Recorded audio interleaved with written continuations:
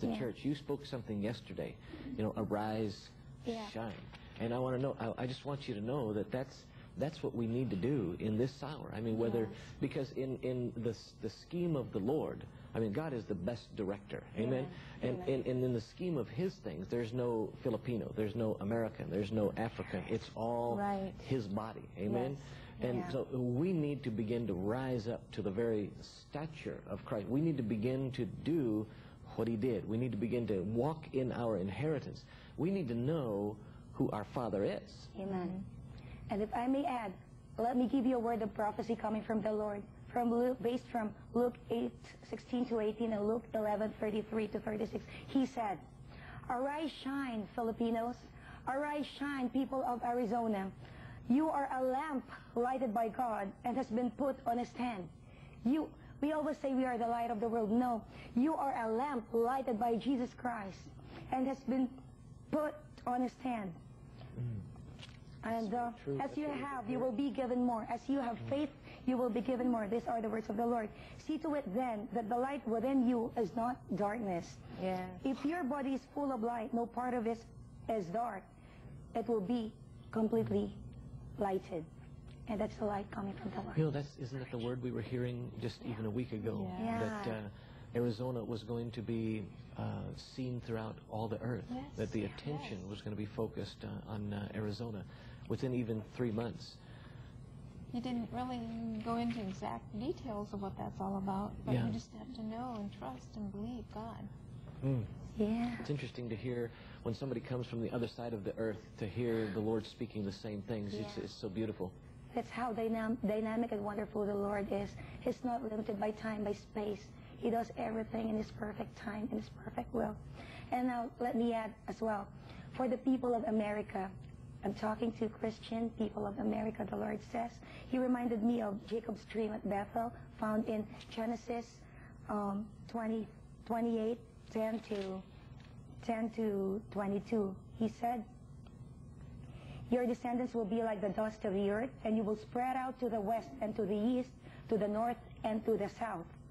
All peoples on earth will be blessed through you and your offspring. I am with you and will watch over you wherever you go. And I will bring you back to this land. I will not leave you until I have done what I have promised you." Hey, listen, Christians, it's the Lord who speaks this word. And He also said that surely He is in this place. And sometimes, just like Jacob said in verse 16, "Surely the Lord is in this place, and I was not aware of it." You may not be aware of it, that the Lord is in this place or in your place, wherever you are. But the Lord gives the confirmation that He is right here. He is right here in America. He is working in His own miraculous ways. Again, be not limited by who you are.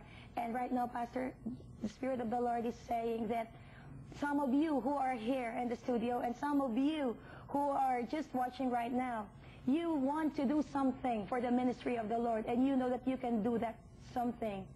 But you're just afraid, or you just don't know where to start or how to start. Oh, going back. Oh, thank you, Lord.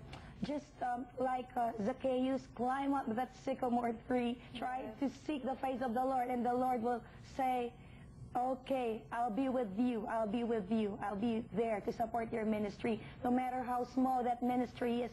Oh, ladies and gentlemen, the Lord is able. Our God is able. Yes. Amen. Hallelujah, Thank you, Lord. Thank you, Lord. Jerry, I want to take you back to a time in November. And we had the opportunity to meet at a pastoral luncheon of many of the pastors in the Manila area. And you said something that was so key to me that day. I always know when the Lord is getting ready to set somebody up, because they always say something like, "I have no idea why I'm here." And tell us what happened to you that day. Okay. This is the whole story. Let me share with you.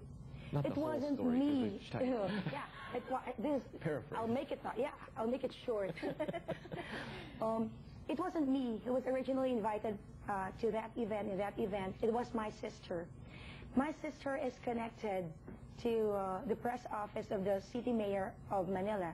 And Pastor Espinosa, who is a great leader of the church in Manila and in many nations, came to the office and invited my sister for a sort of upcoming multimedia project in the Philippines. And she said, multimedia project, it's not my forte. It's my sister's forte. So probably, Pastor, you can tap my sister and she can help you. That's what she said. And then my sister invited me and said, you talk to Pastor Espinosa. And there came the time that I got into that room, very room. I never knew who you were, whom I'm meeting with. And that time, significantly, was Ramadan. Ramadan is, and it was declared holiday. It's a Muslim event. And first time, it was declared holiday. So we had time to proceed to that meeting. Hadn't it been a holiday, so we should not have found time to be there.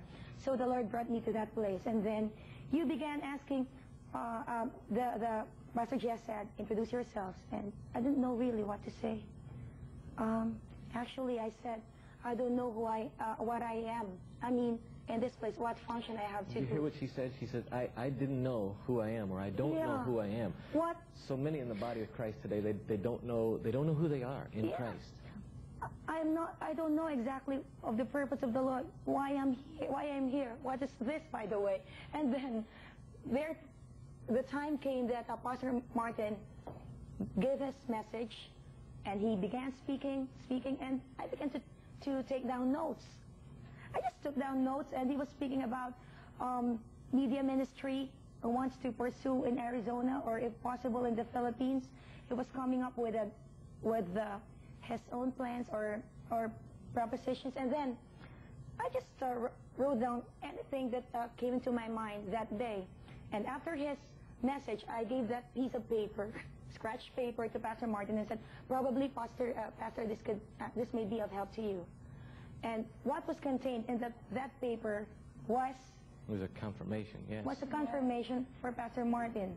Yes. He then smiled and laughed, actually. And I just feel amazed and surprised. Is there anything wrong about what I just did? I just gave a piece of paper. Actually, what was contained in the piece of paper was a concept of a talk show, and the title was Heart Talk. Heart Talk. And he laughed, and he said, it was a confirmation of what the Lord had showed us before. But something happened to you that day. We only just have 1 minute left, but something happened to you when the Spirit of the Lord touched you that day. And you had the confession of your mouth. I'm not a singer yet. You'd produced beautiful Christian music. But all of a sudden, the Spirit touched you and touched your husband that day and began to transform you. And since that time, I don't think you've been the same. Yeah, that's very true. You know, ladies and gentlemen, again, this is a blessing from the Lord. I've always loved to worship the Lord through songs. I've always loved singing for the Lord. You can probably hear how harsh my voice is. That time, the type W tape originally, the original repertoire of type W tape did not include me as one of the singers. I was one of the composers. But in the end, the Lord gave me a slot.